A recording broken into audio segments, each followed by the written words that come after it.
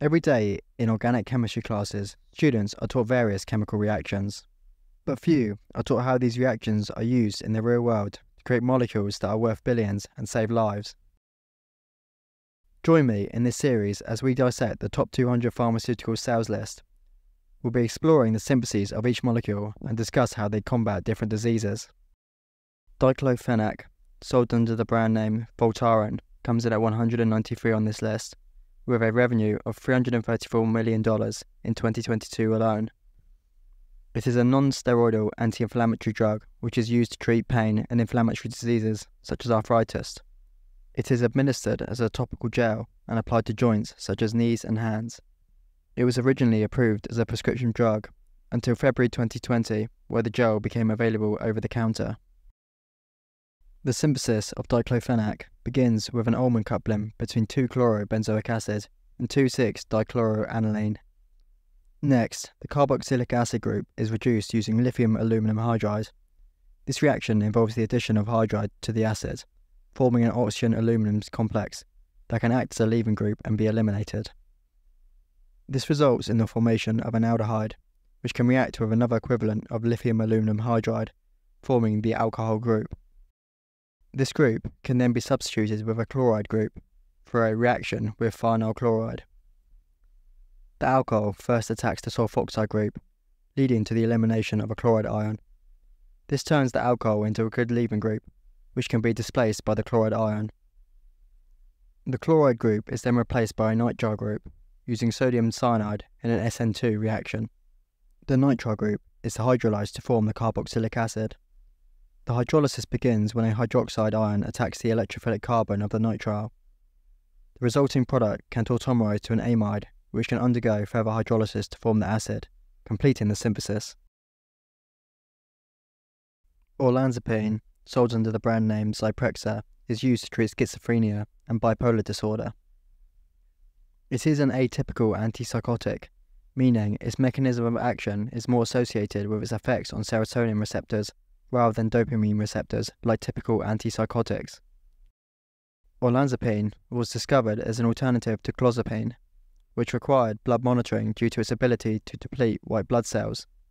In this case, researchers used thiophene as an isoster for one of the phenyl groups, and also removed the chlorine substituent. The synthesis of olanzapine starts with a Gerald reaction to create a substituted 2-amino thiophene. The first step in this mechanism is a Novanagle condensation between malononitrile and propaldehyde. Malononitrile is easily deprotonated due to the presence of 2 electron-withdrawing nitrile groups, which stabilize the resulting carbanion. This carbanion then acts as a nucleophile and attacks the aldehyde group, undergoing an E1CB type elimination to form an alkene. A second deprotonation can then occur, resulting in another carbanion that is stabilized through conjugation of the alkene and nitrile groups. Next, elemental sulfur is added. Although the exact mechanism of this is unknown, it is believed the carbanion attacks the sulfur, which can then insert into one of the nitrile groups. The final step involves a tautomerization to aromatize the heterocycle. Next, the intermediate is reacted with 2-fluoronitrobenzene in an SNAR reaction. The amino group of the thiophene is first deprotonated by sodium hydride, increasing its reactivity as a nucleophile. Cyclization can occur once the nitro group has been reduced using tin chloride under acidic conditions. The aniline group that has been formed can attack the nitrile group, forming an amidine group and closing the 7-membered ring. This can then undergo tautomerization to form the endocyclic amidine. The final step involves a substitution reaction using N-methylpiperazine as a nucleophile to react with the amidine group. Celecoxib, sold under the brand name Celebrex, is another non-steroidal anti-inflammatory drug used to treat arthritis.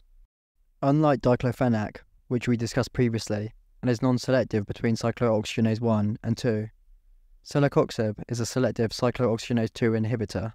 Interestingly, the sulfonamide group appears to be crucial for selectivity, as replacing this group with a methoxy group switches the selectivity to a cyclooxygenase 1 inhibitor. The first step in the synthesis involves a Claisen-type reaction using sodium HMDS as a base. The enolate formed attacks the carbonyl, and the imidazole group acts as a good leaving group, which can be eliminated to yield the product. The pyrazole ring is formed through a condensation with a phenylhydrazine reagent. The regiochemistry of this ring formation is determined by the different electronic properties of the two carbonyl groups.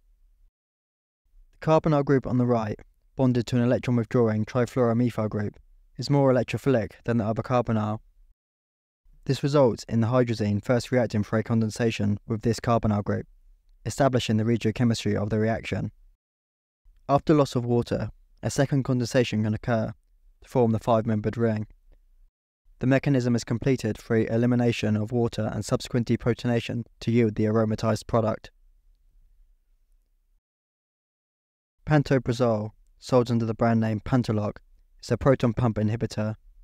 These compounds reduce stomach acid production by irreversibly inhibiting the stomach's proton potassium ATPase proton pump.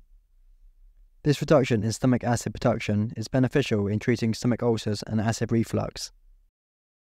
Pantoprazole has an interesting mechanism of action, which was discovered during development when it was realized that active compounds were not stable in solution. This led to experiments that showed in weakly acidic environments, pantoprazole can rearrange to form a reactive sulfur species. The species can then form a covalent bond with one of the cysteine residues in the enzyme. To kick off the synthesis, the substituted pyridine is oxidized to the pyridine N oxide. This change, as well as the electron-donating methoxy group, allows this molecule to undergo an electrophilic aromatic substitution with nitric acid to install a nitro group in the 4 position. These types of reaction are difficult for standard pyridines due to their electron-poor nature. This nitro group can then act as a leaving group and be replaced with a methoxy substituent. This intermediate is then subjected to a Becquerel reaction in which the pyridine N oxide is reacted with acetic anhydride. The mechanism of the Becquerel reaction begins with an acyl transfer from acetic anhydride to the oxygen of the N oxide. The alpha-methyl carbon is deprotonated by the acetate anion, preparing the molecule for a 3,3 sigmatropic rearrangement, resulting in the acetylated methylpyridine. The acetyl group can be hydrolyzed in the next step, giving a hydroxymethylpyridine. Reaction with thionyl chloride converts the hydroxy group into a chloride substituent, which is used in an SN2 reaction with this thiol, joining these two molecules together. The final step involves the oxidation of the sulfur atom to the sulfoxide group using MCPBA. Thank you for watching. If you want to see more videos like this, check out the previous episodes through the playlist at the end of the video. As always, reference to papers used will be in the description, and if you have any questions, please leave them below in the comments.